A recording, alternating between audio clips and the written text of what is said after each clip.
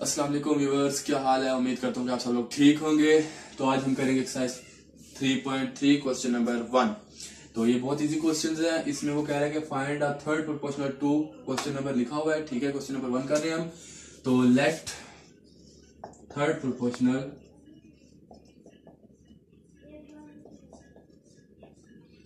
Is सी।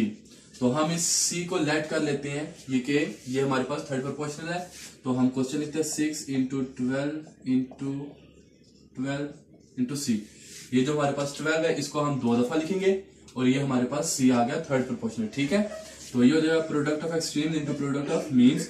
तो 6 into C is equals to 12 multiply by 12। तो 6c is equal to 144। 12 का square ले लें या 12 को मल्टीप्लाई कर लें 12 से, तो 144 आ गया। तो बोथ साइड 6 से डिवाइड करेंगे तो 6 6 से cancel. c is equal to 6 3 2 6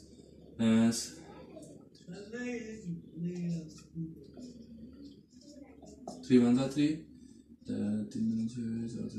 c is equal to 24। c हमारे पास 24 आ गया। तो ये हमारे पास इसका आंसर आ गया। नोट कर लें प्लीज। क्वेश्चन नंबर 6 करते हैं। बहुत इजी क्वेश्चन है। उससे चलिए let C be the third proportional. तो ये हो जाएगा हमारे पास P square minus Q square divided by P cube plus Q cube, P minus Q divided by P square minus P cube plus Q square, p minus Q divided by P square minus P Q plus Q square into सी। तो ये सी हमारे पास third proportional है, इसको हमने 2 दफा लिख दिया। उसी तरह product of means into product of extremes. तो ये जगह हमारे पास C multiply by P square minus Q square divided by P cube plus Q cube is equals to, इसका स्क्वायर हो जाएगा तो ये आ जाएगा हमारे पास पी माइनस क्यू इसका square divided by P square minus P Q plus Q square का square. क्योंकि दोनों बोथ साइड एक जैसे हैं तो इन दोनों को मल्टीप्लाई करेंगे तो मैंने अलग अलग इनका स्क्वायर कर लिया। तो ऊपर से मैं रेस करता हूं। अब ये हमारे पास डिवाइड हो रहा है, इधर जाके मल्टीप्लाई और ये इधर मल्टीप्लाई इधर आके डिवाइड।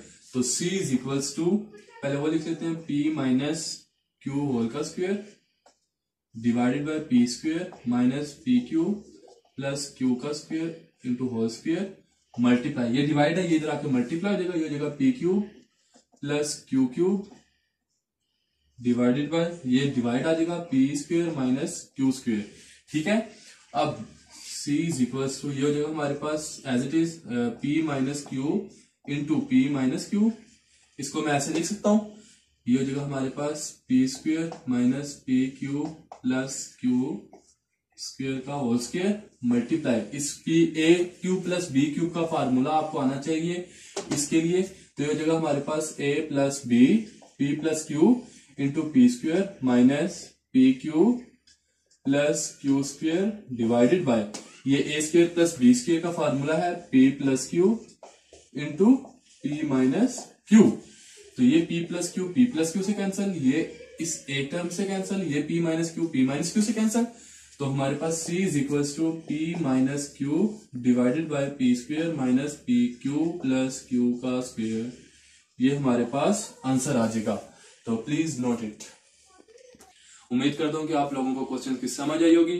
तो please like share and subscribe my channel math addicts.